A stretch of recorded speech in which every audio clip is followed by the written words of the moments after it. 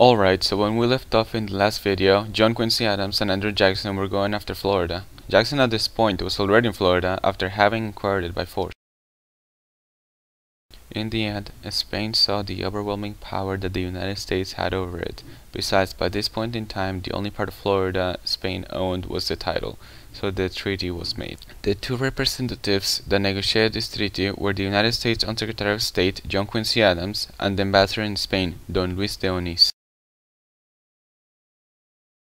The treaty gave official control of Florida to the United States. Also, Spain received $5 million, but not for Florida.